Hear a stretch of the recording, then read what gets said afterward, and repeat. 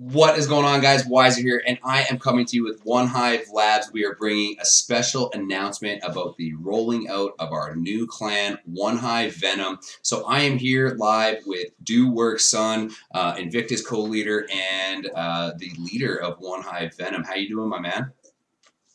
Hey, what's going on, brother?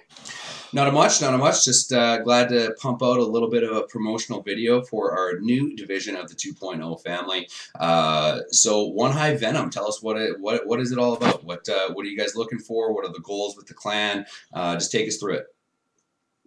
Yeah, not a problem. So, everybody's been asking. Everybody's always curious when our side of the family is going to be rolling out with a Town Hall 8 clan.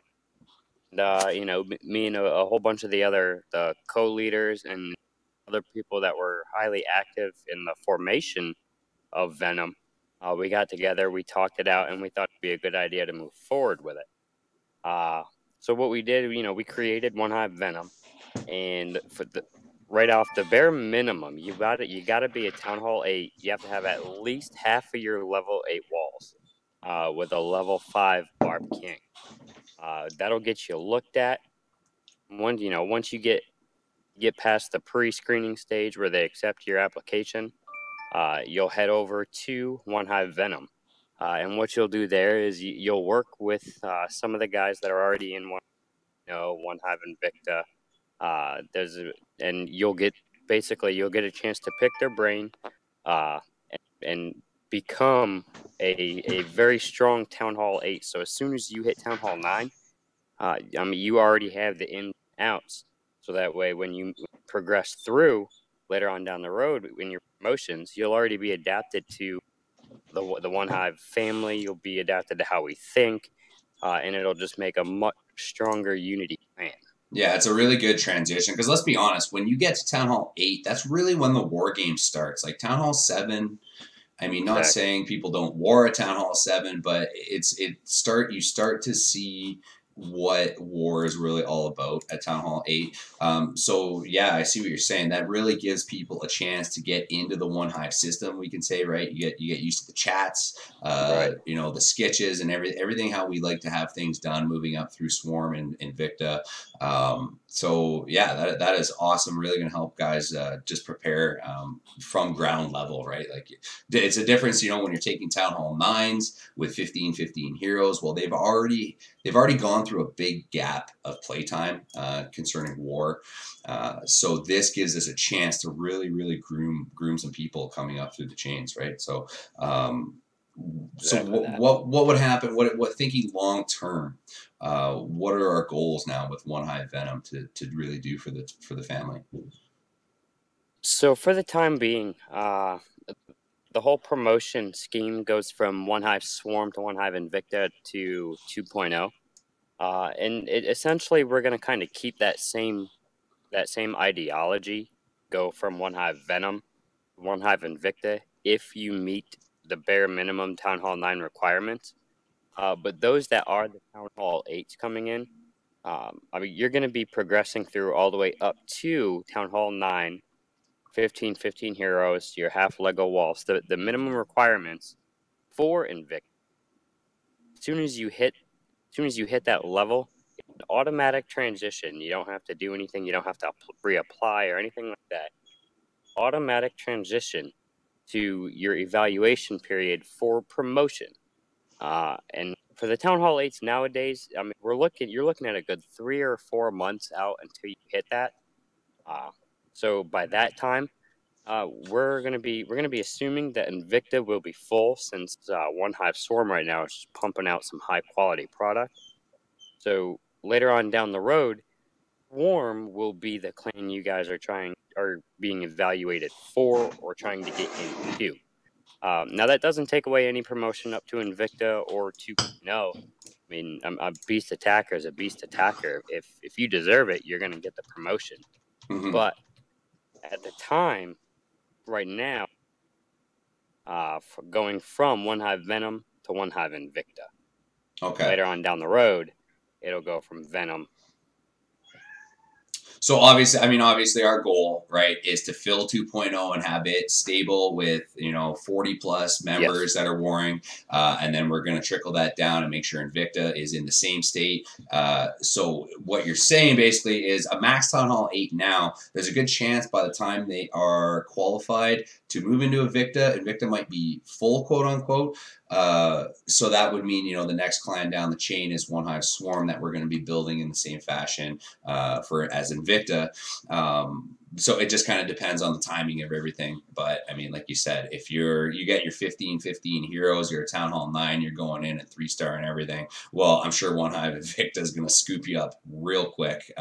So don't let that discourage you just because you're a Town Hall 8 thinking that you're never going to get into Invicta or 2.0 eventually. But it's going to happen. I mean, we've always said we promote based on performance, not necessarily seniority, not necessarily anything. I mean, I'm sure there's some Invicta guys that can vouch for that non-seniority fact.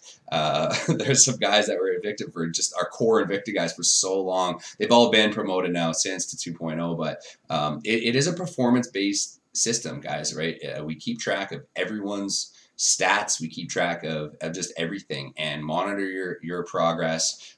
So if you deserve it, like DWS said, you are going to be moved up. So I just think this is a really good way to get all the players groomed into the OneHive system even earlier than Town Hall 9. So do you have anything else you'd like to add about Venom? What some tips about attack styles maybe, or anything like that you could tell anyone that would help them trying to get in for a tryout? Yeah, definitely. So, but I mean, hands down, the easiest attack anybody can do at Town Hall 8 is just like a mass hog. That's that's your safe route. That's your go-to. So what we're looking for is, if that's okay for you during war, we obviously we want you to get the 3-star. But we also want to see a little bit of diversity, like you were saying earlier. Town Hall 8, you're getting a very deep hand into the war scene. So getting well versed with the Go Vahos, the Go Valos, stuff like that will very it'll pop you out very quickly. And it'll raise a lot of attention. It'll let us know that you have the fundamentals we're looking for.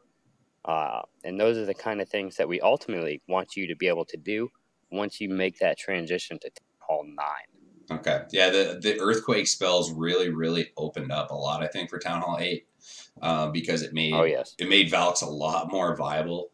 And I mean, there's other styles of attacks. I mean, it's a whole different ballgame when you're doing an attack without an Archer Queen. I mean, I know myself, I've been so accustomed to having an Archer Queen for so long. I think, like you had said, it really shows people know what they're doing when they're using different styles of attacks and taking out targets, using Valks or using their king, finding that double giant bomb and really disabling it before you send in the rest of your hogs. I mean, anybody can just bring 30 hogs and spam them at the base and hope that they don't hit the jump. They don't hope that the person hasn't set up their DGB properly. But that's not going to get you in. You really need to showcase, I guess, a little bit of your knowledge of the war scene. I mean, you don't have to know everything. The whole purpose of Venom is to get you in with some guys who do know a lot and can help you progress, but you at least need to know you have a basic idea, is what you're saying. Okay. Beautiful.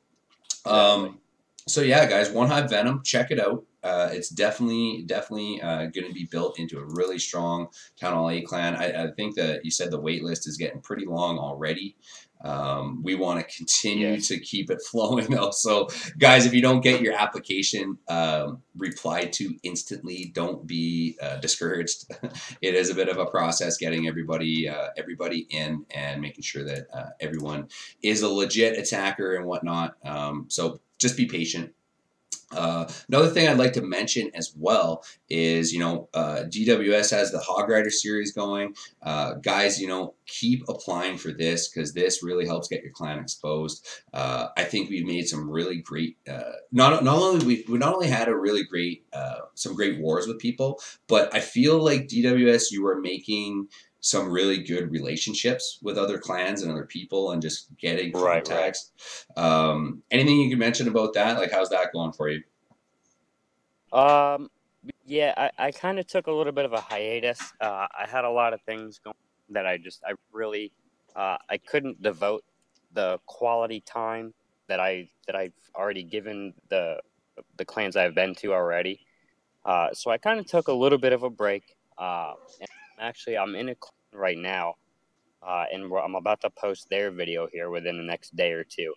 And I have my next couple clans lined up. So I am getting back into that. But just like you said, I mean, the whole goal is I want to be able to go out there and, you know, help spark up this war community, the fair play clans that are up and coming. They want to get into the big scene. And that's what I'm trying to do. I'm trying to go out there, build some positive relationships with more clans. Get them motivated to get into the war scene because that helps us all out. And get your clan promoted. You know, the more people that see your clan, the more people you're going to have in your clan, uh, or at least applying to it. Whether or not they make it, that's for to each their own. They have to go through their own tryout process, but that's the goal. And I do plan on posting a couple here in the next week or two. It's awesome, man. You're doing just a great job with that. The comments I see that go around YouTube about that series, just people are so appreciative of it, and I think we feel it's a mutual respect for between us and these other clans. And like I said, we're building relationships, right? We're building outside Very of much. just the core FPC, I guess you could say, and we're really looking for those up and coming clans. So awesome job with that, man. I just Right, wanted right. to say that. Thanks, Another man. Thanks. Another little piece I just want to mention, obviously, Caddick and I are rolling out with this Slay My Base series. That seems to be going really well, getting a lot of good feedback, have a lot of bases in queue. So, guys, just with all these things we're doing, just cut us a little slack and please be patient. We're doing our best to get to everybody and get you guys promoted out there. So, guys, check out our website, onehiveclan.com. I will post the link. I think it is there already, though, in the comment section underneath. You can find out more information about all these things. OneHive Venom, the Hog Rider series, and Slay My Base series. All is there for you guys to check out. So, anything else you'd like to add at this point, DW? No, that's it, brother. Okay, well, thanks for coming out. I appreciate it. Appreciate your insight.